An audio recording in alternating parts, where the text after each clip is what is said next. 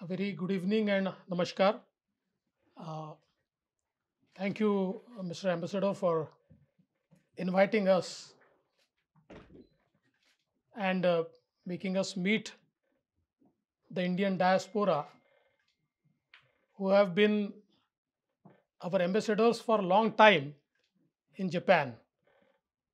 And I think, as rightly said by our Honorable Prime Minister, Shri Narendra Modi ji, that Japan and India are indispensable friends. And I can experience that the way our relations have progressed in last 9 years. I think it is going to absolutely next level in terms of cooperation and also in terms of our position in geopolitics. I'm very happy to visit Japan again. I had been here twice before as chief minister, and I think every time when I come to Japan, it amazes me.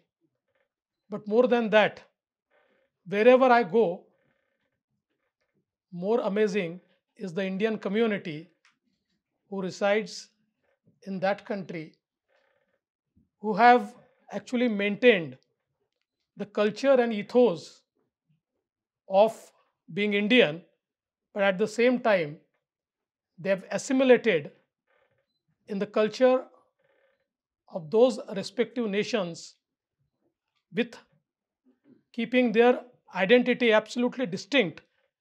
And today, I think as Indian, we feel proud when being an Indian, we get all the respect globally, and people look upon us and people feel that these are the people who can make the world better. These are the people who can change the course of dialogue, who can change the way world is thinking. So far as the state of Maharashtra is concerned, all of us know that Maharashtra is a absolute power engine of Indian economy. Maharashtra accounts for largest FDI that comes to India. It accounts for highest numbers in export. It accounts for largest manufacturing sector. And there are many things where Maharashtra is number one. And I must also say that in terms of technology, today Maharashtra is also startup capital of India. It accounts for around 16,000 registered startups out of 90,000 registered startups in India, which is the highest number. It accounts for 25 unicorns out of 100 unicorns that are present in India. And I think the number is growing. Maharashtra, of course, has also been a favorite destination for Japanese investment, be it the investment in infrastructure from the government side or be it the private businesses. And in the past, we have also established a Japanese industrial park at Supa near Pune. And I feel that today, when I see a very renewed sense amongst Japanese businesses to come to India, the best place for them to come will be Maharashtra, because we'll provide the entire ecosystem to the Japanese businesses.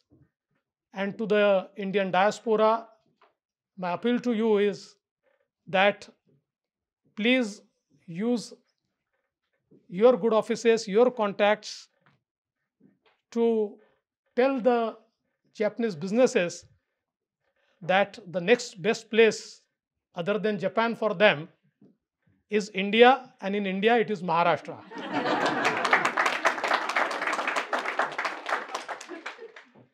I'm sure with Honorable Prime Minister's great initiatives, India has become a very favored destination, and our relationship with Japan is growing, and I can see more and more cultural and business exchanges amongst the two countries.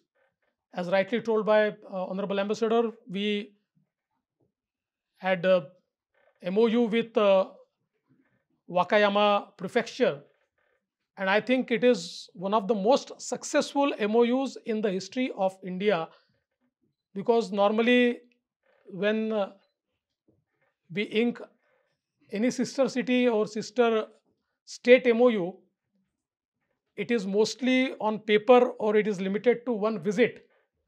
But this has really resulted into a very growing partnership, and the Wakayama Prefecture has been helping us in promoting tourism, in tourism training.